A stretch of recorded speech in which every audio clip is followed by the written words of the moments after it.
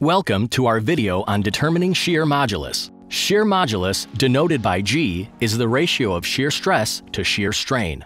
Shear stress is the force divided by the cross-sectional area. The shear strain is the displacement divided by the thickness. Here, we have the quad shear test specimen that we're going to use to find the shear modulus of our GC1280 polyurethane compound. The quad shear test method was chosen because it subjects the polyurethane to only shear loading. The sample is made up of 4 identical polyurethane blocks molded between rigid steel plates using a chemical bonding process. Each block is 3 inches long by 3 inches wide by 3/4 of an inch thick.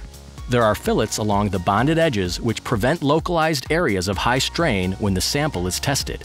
GC1280 is an MDI polyether polyurethane with a hardness of approximately 80 Shor A. The polyurethane is bonded to the steel plates following Gallagher's proprietary bonding procedure. The steel plates are cleaned to remove any surface contaminants and then grit blasted to achieve an anchor pattern of at least 200 micro-inch finish. The plates are coated with bonding agent and made ready for casting. The sample is cycled several times to achieve a steady-state stress-strain relationship before capturing the data. Strain rate is set such that the time per cycle is between 30 and 60 seconds. The shear modulus is calculated using the raw data from our testing machine and the shear modulus formula. The shear stress is calculated by taking the applied force, which we get from the testing machine, and dividing it by the calculated area. The calculated area is equal to the area of 1 polyurethane block times 4 to account for the 4 blocks that make up the quad shear specimen. The shear strain is found by taking half the displacement, which we get from the testing machine, and dividing that by the polyurethane block thickness. The displacement needs to be halved to account for the fact that displacement occurs equally in both directions. This is the stress-strain curve for our test, with a line of best fit. The shear modulus is equal to the slope of this line, or approximately 470 psi. This table shows the shear modulus of several Gallagher Corporation urethanes ranging in hardness from 60 Shor A to 75 Shor D. In general, polyurethanes produce a much lower spring rate in shear than in compression. Thus, the modulus is much lower when force is applied in the X direction than when force is applied in the Y direction. We'll now apply compressive force to our quad shear specimen to find the compression modulus.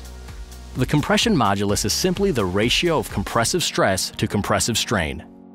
For more on this, see another video of ours on compression modulus and how it is related to Young's modulus. This is the stress-strain curve for our compression test, with a line of best fit. The compression modulus is equal to the slope of this line, or approximately 6,600 psi.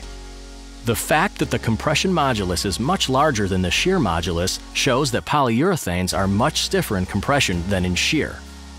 Now, to demonstrate the principle of superposition, we are going to apply a 10,000-pound compressive preload to our quad shear specimen and rerun the shear modulus test.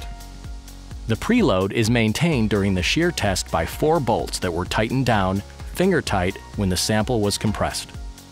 As you can see from the resulting graph, the shear modulus measured with the 10,000-pound preload is approximately 490 psi.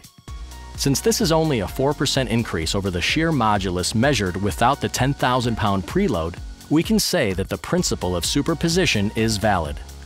By using polyurethanes in shear, a low spring rate can be achieved. The principle of superposition is useful to show that polyurethanes can be used in compression to support heavy loads and at the same time remain compliant in shear. Here at Gallagher Corporation, we're eager to hear about how we can put our polyurethane molding experience to work for you. If you have any polyurethane questions, please email us, call us, or visit our website.